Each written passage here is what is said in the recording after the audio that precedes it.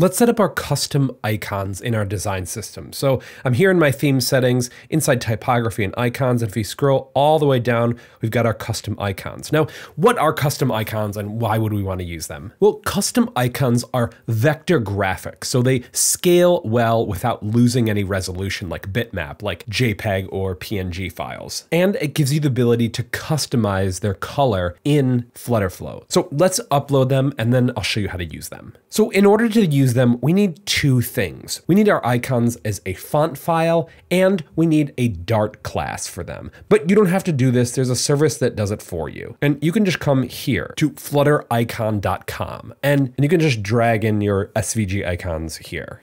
All right, great. I've got my custom icons. Now just go through and select all these and then just come up to download.